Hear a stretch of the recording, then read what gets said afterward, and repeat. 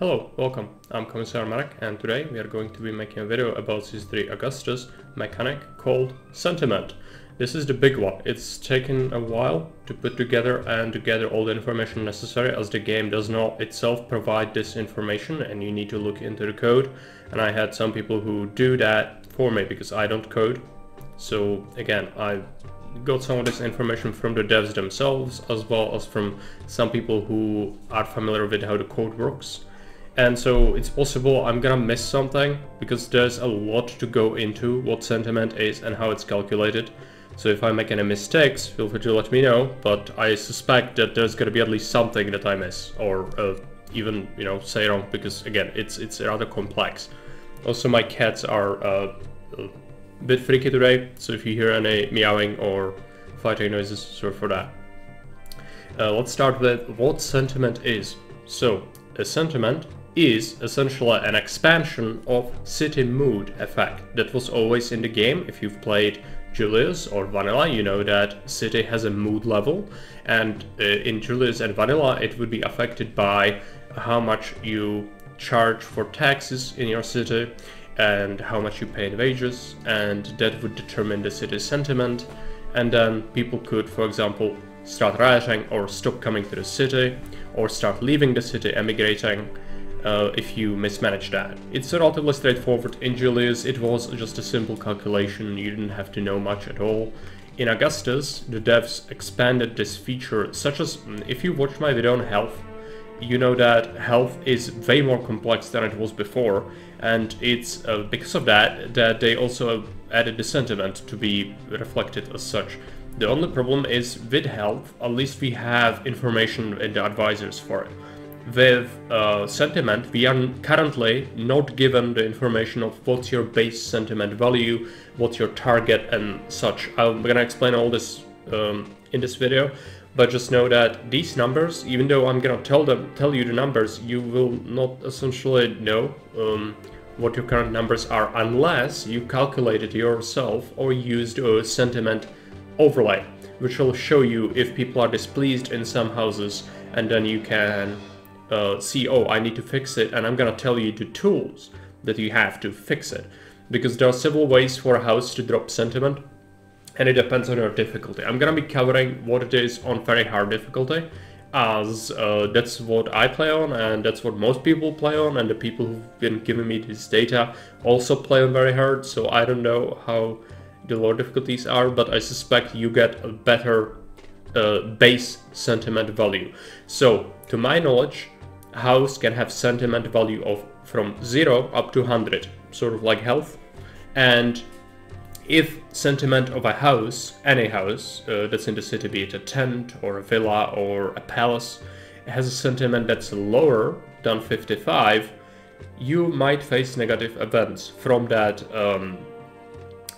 house. That means criminals, that means looting of warehouses or granaries in Augustus, that means people are refusing to work, which will put some of your industry out of commission for a while, and even, spawning criminals, things like that. So there's also the city mood still. So if your global sentiment is low enough, then you will also start to see stuff like the riots.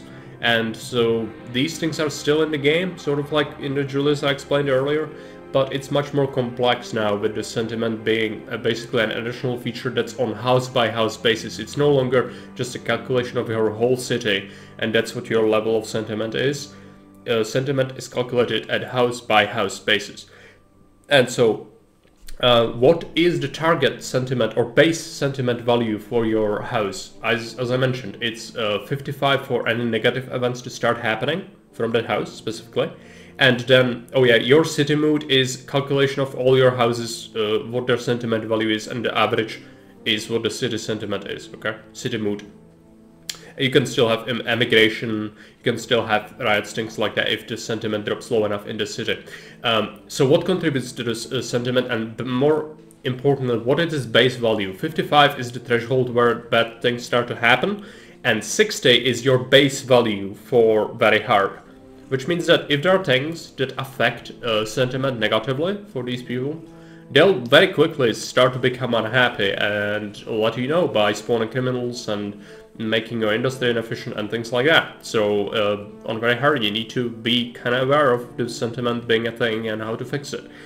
So there is a thing. You might have noticed that if basically people immigrate into the city, they set up tents, and these tents are basically protected from dropping sentiment, and sentiment itself can only drop by a certain value per month currently. And that is to prevent the city from you set something like, for example, a tax hike, and suddenly the city collapses because the sentiment would drop suddenly and very quickly. No, you actually don't have that.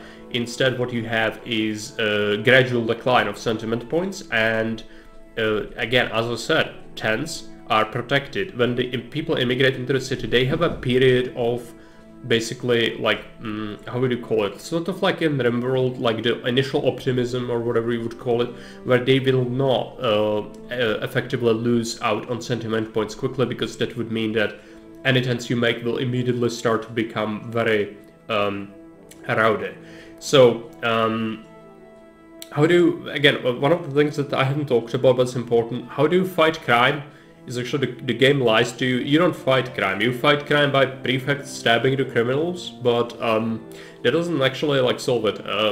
So crime is only solved by fixing the sentiment, basically, making sure the people are happy. Otherwise, they will still keep spawning the criminals, and that itself can prevent prefects from doing their rounds in the city, resulting in fires, and the fact you have to then have multiple prefects in a single block, especially in the desert. But that's kind of a tangent. Let's go back to sentiment and what are the values for it. I've got some numbers here. Let's hope I can cover all of it reasonably. And so, what are the modifiers for sentiment? I will cover something that's a little bit further, but I need to explain this first, I feel like, because it's very, this is very impactful, okay? So that is house inequality, or you could call it jealousness of your houses. So house inequality, pleb houses worse than small villa, so any plebs essentially, can suffer from this modifier. The game calculates an average housing level by checking how many houses you have for each level, 1 to 20. So that's the evolution levels, 1 being small tent. Then it compares the house level of each house that are worse than villas to this average amount, based on which category a house belongs to. There is a different multiplier for it. Small tents, large tents, minus 3 points per difference, so they suffer the most from higher evolved housing in the city, the jealousness is higher. Then small shacks and small castles have minus 2 per difference, and large casa and Gran Insula is minus 1 point per difference. So let's say average housing level is 10, and you have a large shack which is evolution level 4, then it belongs to that minus 2 multiply category, so your house will get a total penalty of 6 times minus 2, because it's 6 levels above the large shack, which is level 4, the top housing level is 10, therefore there is 6 levels of additional evolution steps that this house does not have compared to the rest of the city, and therefore it is 6 times minus 2, which results in minus 12 sentiment modifier to that house, just because there are richer people existing in the city which have better conditions, better evolution levels. You can see how this can be a problem. There's no way to gain positive amount of target sentiment points from this category. Okay, so it's just a jealousness factor. There's no positive factor to this. All right. So another modifier that affects this, unemployment rate. For every 1% of unemployment above 5%, you reduce the target sentiment for houses by 1 point. This is probably the worst way to spend sentiment points, as unemployment is very valuable. If you have too many workers, then there's much more advice to delete some houses, expand infrastructure. Yeah, so don't sit on unemployment. In Julius, you might, if you go and watch Lydia Jacob, people who still play Julius, you will see them often run a city of 30% plus unemployment. Yeah, in Augustus, anything past 5% is severe. A severe reduction to your sentiment in the city, and can be really bad. So we cannot really do that anymore. You can't sit on unemployment and be unpunished. you need to employ these people, and that's a big factor. Because why do people do that in Julius? Why do they sit on unemployment? They don't want to pay the wages, so they just, you know, they collect taxes from a city that's 30% larger than it should be, but they don't give the people jobs, and Julius is okay with that as long as you set the wages correctly. In Augustus, even if you pay people more wages, this will not be allowed. You will suffer massive problems. But this is a factor, okay? Just know that it's a thing. You don't get any positive bonuses from having no unemployment, for example. Then there is the wage difference, which is +2 sentiment points to target for each point of wages paid above Rome. This is the most powerful tool to fix your target sentiment. It has no upper limit to contribution. Players need to evaluate how hard it is to make money on the map. What kind of city composition are they planning? If you have a map where it's hard to make money, then you can't afford to set wages too high. On the other hand, if you play a map where you can get palaces easily, access to 2 wines, etc., and imports are cheaper, then it can be a good idea to afford bigger differences between housing at the cost of higher wages. So, yes, any wages you set above Rome will give you +2 sentiment, and I do not believe that this is capped. I could be wrong on this, but in Julius you only benefited from +8 above Rome. In Augustus you can set it higher, because there are many ways to lose sentiment, so this should technically allow you to gain it back. Okay. Then we have food. The game checks how many types of food are required for your house, then checks how many types of food the current house has. For each available extra category, the food gets +12 sentiment points, up to 24. So each house can benefit up to 2 extra food types that are providing sentiment bonus to it. But this is really hard to do on a lot of maps, because you don't have access to plentiful food types, usually. And so what this does, for example, anything below Grand Insula requires only 1 type of food. So let's say you have a large insula and you feed it wheat for its food, and then you would see it have problems with sentiment. So if you feed it fruits, it would get +12. If you also fed it fish, then it would be +24. And if you feed it another type, vegetables, it would not get that bonus. It's only up to 2 types. But also the first food that's mandatory and required by that house does not give you the sentiment bonus. Same as Grand Insula requires 2 food types. If there is a Grand Insula that eats fish and wheat, it does not get any bonuses. It would have to be fed another type that's extra, surplus to requirement. Okay. So that's how the food works.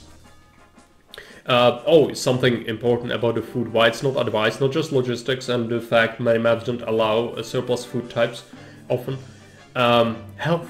I mentioned this in the health video, I think. Extra food types you feed to people like this, same as the sentiment, surplus to requirement will boost their health, meaning that old people will not die as quickly. And that's usually a problem. I mentioned that in my unemployment video or demographic collapse video that I made very recently, and in the health as well. So yeah, it is a factor, but sometimes it can be okay. You don't really have to care about the health too much unless you play the map for very long time. Usually this is not a problem on most custom maps, but it could be a factor. If anything, I often want to prevent disease, therefore you know, building mausoleums as well as giving people extra food could actually be something I do just to keep the city from suffering from fumigations and such, not really caring about the aging too much, because I very rarely end up in a situation where that really is a concern. I think out of like 40 custom maps, I only had that happen once, so like recently, so I don't really think that this is a major issue, but if you play for very long times, it could be a problem. Okay, entertainment. This is a great source of sentiment. For each house, the game checks what is the required amount of entertainment points for each, and for each excess point, the house gets +1 sentiment target point, up to 24. This is a really good way to improve sentiment, especially with buildings that increase your entertainment points globally, like a hippodrome or a colosseum. Check the entertainment video where I covered how many points are given and taken by each evolution stage.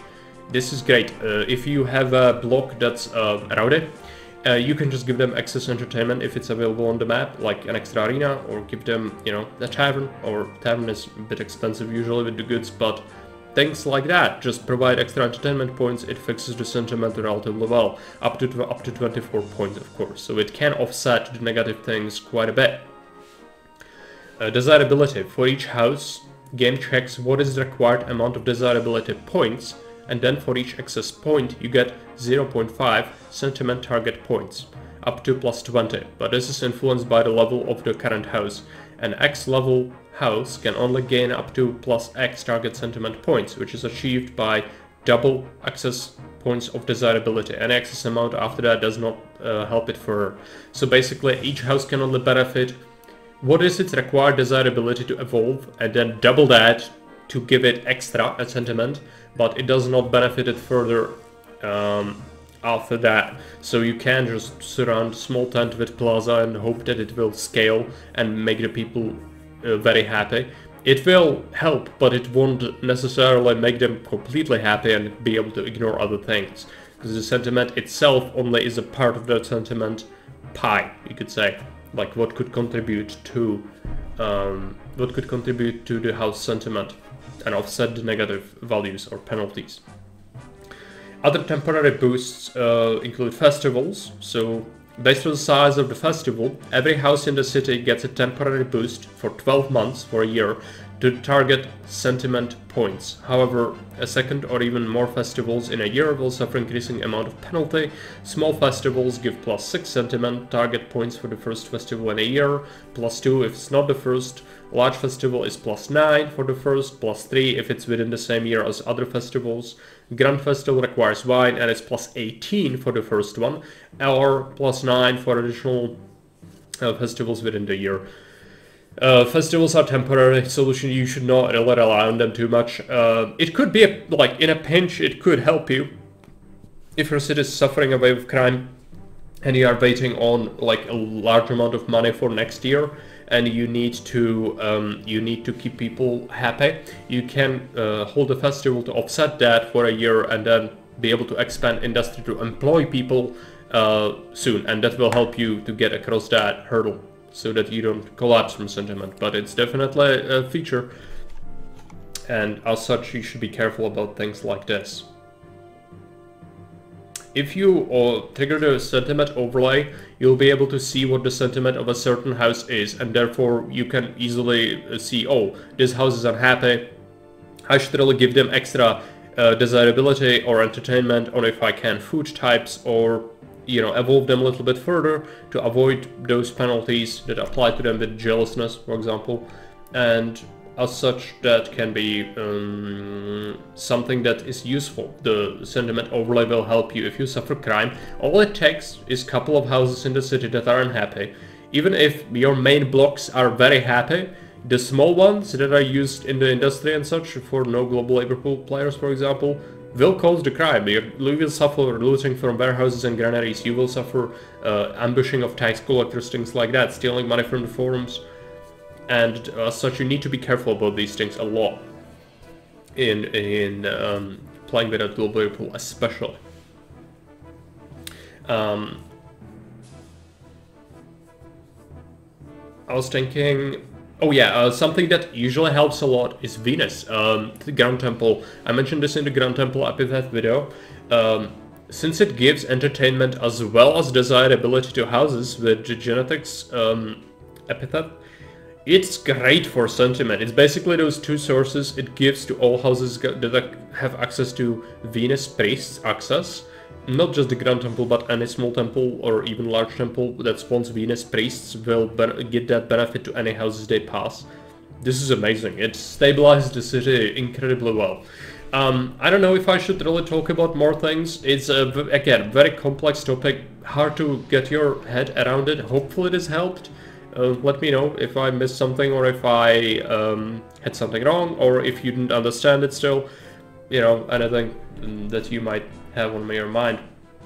It's gonna be everything from me. Thank you for watching the video, and see you around. Bye.